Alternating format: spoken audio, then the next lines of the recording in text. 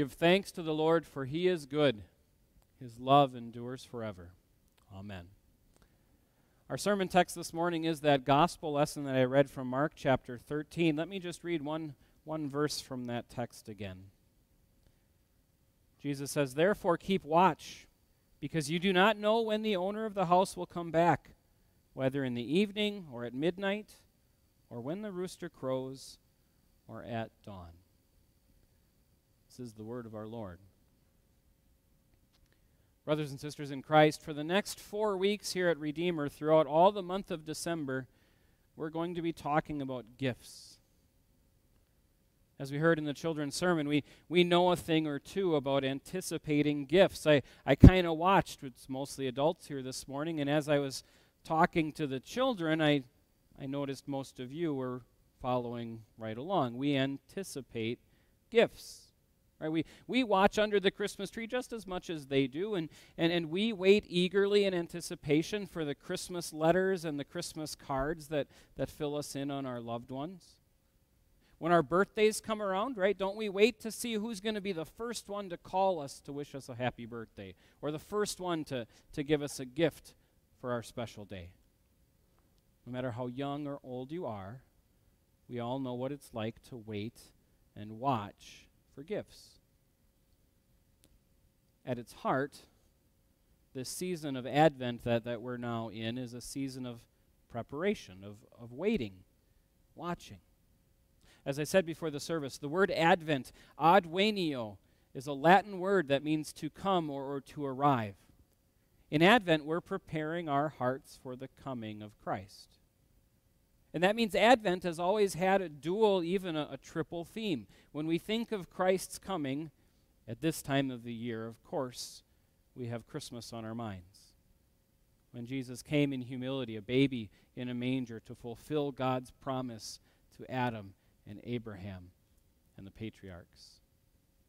We also recognize in the season of Advent how Jesus comes to us through his word, again and again speaking to us, the Holy Spirit filling our hearts with faith, strengthening us to endure in this world. But in the season of Advent, as we think of Christ's coming, it's not just Christmas and it's not just the word. We also have in mind that second coming of our Lord. The one we've been talking about for a few weeks during the end of the last church year in the season of end times. As we wait and we watch for Jesus at Christmas, it's perfectly natural to think about how we wait and we watch for Jesus to come in glory. As you heard the sermon text I read earlier, I'm guessing it's fairly easy to identify which of the advents of Jesus this text is talking about. That second coming, not the baby, but the king. As we watch for gifts from God this Advent, we prepare for Christ's coming with open eyes. We know our need for salvation, and we know that's exactly what we receive when our Savior comes. The words to our text here, they were spoken during Holy Week. Right, the week leading up to Jesus' crucifixion, Jesus had been preaching and teaching in the temple courtyards, and as they were leaving, one of the disciples looks at the temple all around them and says to Jesus, it's the verse 1 in chapter 13, "Look, teacher, what massive stones, what magnificent buildings." And the temple was magnificent. The temple that Jesus had been teaching in or near, the temple that the disciples were looking at around them, was the temple that Herod had built. And it was a sight to behold. It had taken 46 years to build up to that point. And it would be another 30 years before it would be completed in 64 A.D. The stones that the Jews used to build the temple, they were reportedly 37 feet long, 12 feet high, and 18 feet wide. I looked up this week, try to find what that's like. Picture a semi-trailer, a little bit shorter than a semi-trailer, but close. And now double it in width and make it completely out of stone.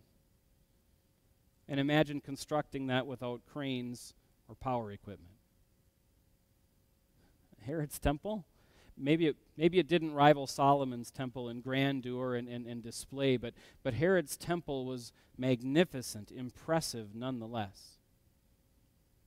The disciples, look, isn't this amazing? Jesus isn't as impressed as they were. He says to them in verse 2 at the beginning of this chapter, do you see all these great buildings? Not one stone here will be left on another. Every one will be thrown down. And of course, Jesus was right. This temple that took 76 years to build, to complete, would stand finished for just 6. In 70 AD, it would be totally destroyed by the Romans. It would never be rebuilt. In fact, you can go to Jerusalem today and find just a piece of a wall left. And that prophecy is so shocking to the disciples that some of them come back later. And that's where we get to our text all the way down in verse 32. They ask Jesus when this destruction on the temple is going to happen. And again, Jesus isn't impressed.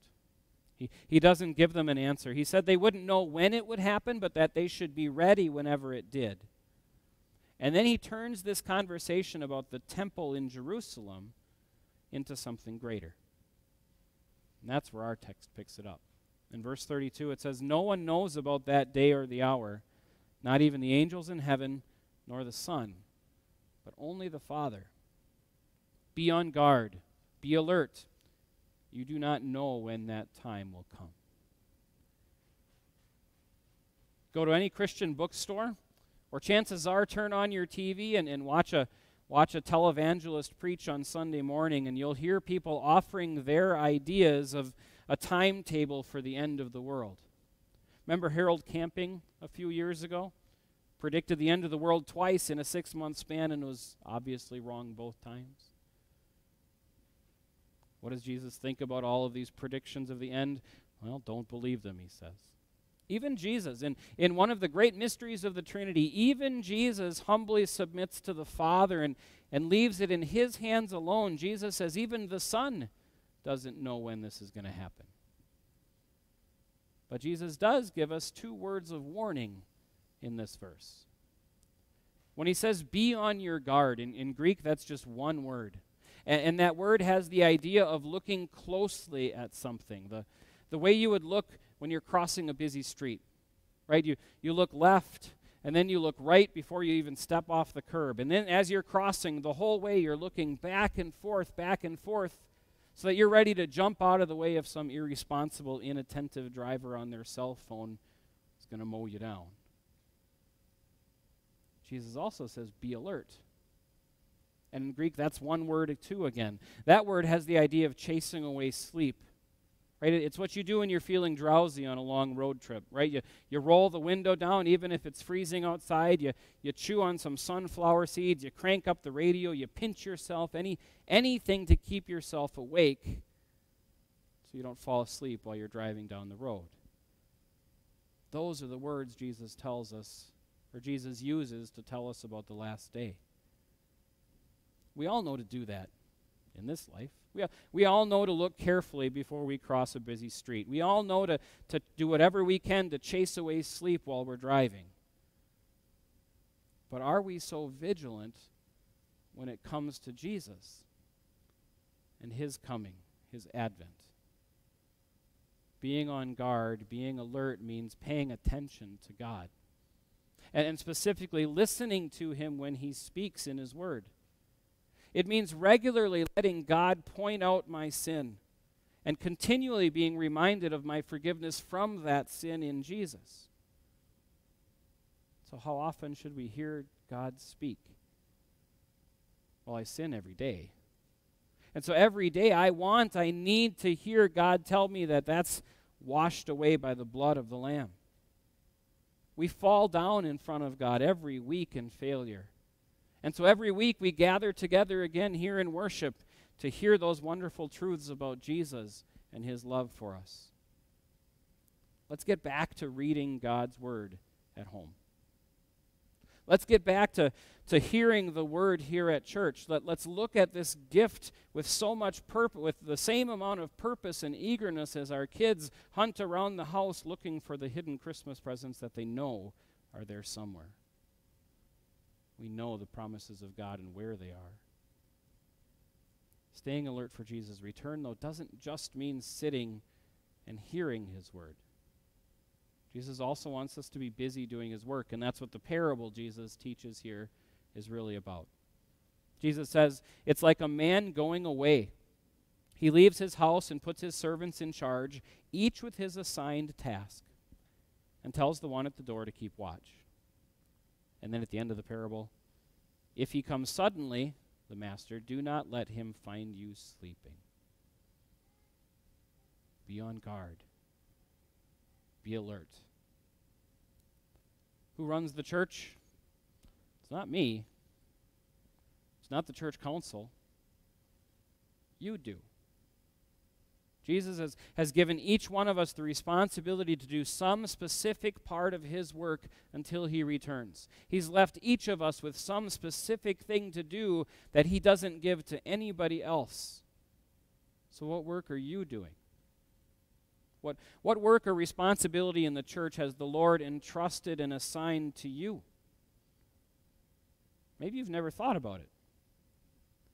Or maybe you have thought about it and you've decided you're just going to wait to take care of that at a later time. No, Jesus says. Get to work on it now. If Jesus finds you sleeping when you return, or when he returns, sitting, even in a pew, but sitting nonetheless, well, it might show him that the faith you claim made it to your mouth, but not your heart. As James says in his letter, faith without works is dead. So I ask again, what work of the Lord are you doing? What activities are we talking about? Some of these things are indeed part of the work we do here as a church. We have needs for some of the most important and simple roles in our church. Greeters that make people feel welcomed and invited when they come into our church. Ushers, men and women, that simply make our church services go a little smoother. The visuals up on our screens that we use every single week that every one of our members looks at, did you know that's only done by 2 people in our church? And in a month it's going to be just 1 person in our church? That's just for worship. We need to hear ideas for ministry from our members. Ways that we can encourage and share it with each other and build each other up. That comes from you. We could do so much more for people in our community to help them out in difficult times. We could reach out to so many more lost souls. But the tasks that God gives us to do, the assignments that he left to accomplish until he returns, they're not just carried out as part of our church membership. God calls us to be faithful in whatever we do, as students and parents, as children and coworkers and friends. Do your choices in life lead others to want the faith you have, or question your sincerity in it? Is the example you set for your children the example that God would want you to give to them? Advent is the perfect time to open our eyes, not only to his coming, but to how we're living and what we're doing as we wait for it, as we prepare for it. So use this month, use this week, use this day, this service, this sermon to examine how you use the time that God gives you, to look at how you spend whatever money God has given to you, to consider how you take care of your body and how you use the talents that God has blessed you with. And as you hold that mirror up to yourself and inevitably find yourself lacking, like we all do, well, then turn your eyes to Christ's advent once again and see the gift of your salvation with clear and open eyes. Open your eyes to recognize that baby in the manger isn't just some culture or neat tradition or wonderful, heartwarming, fuzzy picture, but that there is the key to your forgiveness. Open your eyes and see the cross as the greatest treasure you have, greater treasure than money or family or time itself, that their salvation is granted. Their eternal peace is presented to you. Open your eyes to the promises that God will come back to judge the world on the basis of faith, not on works, on the merits of Christ, not on you. And with eyes wide open in faith, well, then God will renew our hearts to serve him in love. That's what Advent is about. Don't let the Master find you sleeping when he returns. Instead, open your eyes to the tasks God has appointed to you, either at home or at work, or, yes, here in church, in this church's ministry. Be prepared, watchful and alert. The gift of salvation has already come, and the giver of salvation promises to return in glory. Brothers and sisters, may we always be ready, in joy, living with thanksgiving. Amen.